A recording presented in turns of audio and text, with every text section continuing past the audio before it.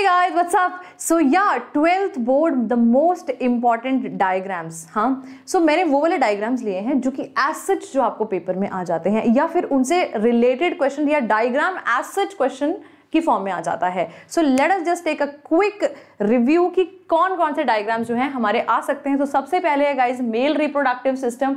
Male reproductive system में आपको कभी भी सिंपल डायग्राम जो है वो बहुत ही कम आपको ड्रॉ करने के लिए आता है. Like suppose the function is given of a particular part and that you know दो तीन पार्ट के आपको एंड दैट आपको बोला गया कि इसको लेबल करके दिखाओ. So that the question that the kind of question you can expect from here.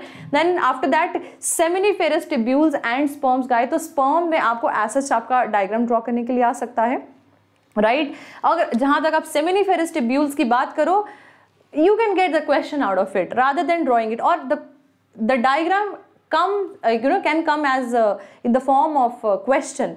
चाहे नीट में भी हो सकता है ऐसा. So go through that also, right. Female reproductive system में guys the female reproductive system भी ड्रॉ करने के लिए आ सकता है, लेकिन उससे भी ज्यादा चांसेस है किसके आने के, आपके ओवरी के आने के ज्यादा चांसेस है. Even if you see the paper of 2020 आप उसमें भी देखोगे कि उसमें आपको एज डायग्राम ड्रॉ करने के लिए आया हुआ. उसमें उन्होंने बताया कि फॉलिकल्स के साथ इसको ड्रॉ करो.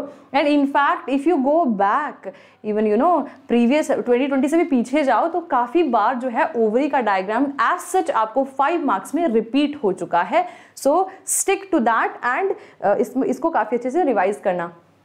Then the menstrual cycle, guys, if you're preparing for NEET, you know how much important is this, right? So same goes for the boards also, guys. Every alternate or you know after 3-4 years ऐसा देखा जाता है कि 5 number में आपका menstrual cycle explain करने को आ जाता है.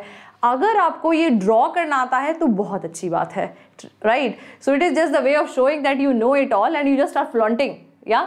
So अगर आता है तो बहुत बढ़िया बात है. Otherwise it can give you a very very good idea that which phase you know menstrual phase में, फॉलिकुलर फेज में, सीक्रेटरी फेज में, ओव्यूलेटरी फेज में क्या क्या हो रहा है. So you can go through that. Okay, menstrual cycle. Then आपका बॉटनी का पार्ट बचे. सो microsporangium you can just go through that. इसमें से आप you can expect a question. Ovule and embryo sac, which one is the ovule, which one is the embryo sac. So just go through that as well. Structure of the seed, guys, so you can expect a question from here also. Then malarial cycle, guys. So malarial cycle भी आपको 5 marks में you can expect, दो वैसे बहुत कम बार देखा गया है but still the question can come.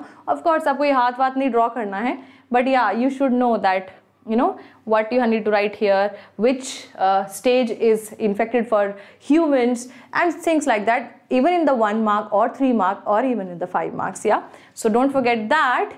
Antibody, of course not the diagram part, but you can get the you know the variable part कौन सा है, constant part कौन सा है, paratope and things like that. So you can go through that as well.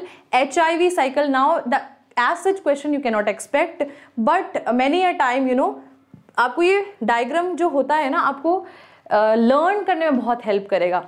And in fact the question comes, इसका mechanism का अगर आपको क्वेश्चन आता है you know that you can draw that. I'm telling you, you will get good marks. It will give a very good image that he or she knows the concept well. Anyways, biogas plant, easy one. Recombinant DNA technology, it is a very easy one. Once again, you know everything. Everything is explained, you know, being explained to you guys very well. तो बहुत ही easy है. In fact आप draw कर दोगे तो बहुत अच्छा है. इसका भी as such आपको डायग्राम कोई नहीं पूछेगा, but it's up to you. But yes, you can expect questions from here. Yeah, PBR 322 and PCR. Let me tell you guys, जब भी आपको PCR का क्वेश्चन आएगा ना, try to make at least this diagram, है ना. पूरे ये डब्बे बनाने की जरूरत नहीं है, लेकिन या you can explain what is denaturation, what is annealing and what is extension.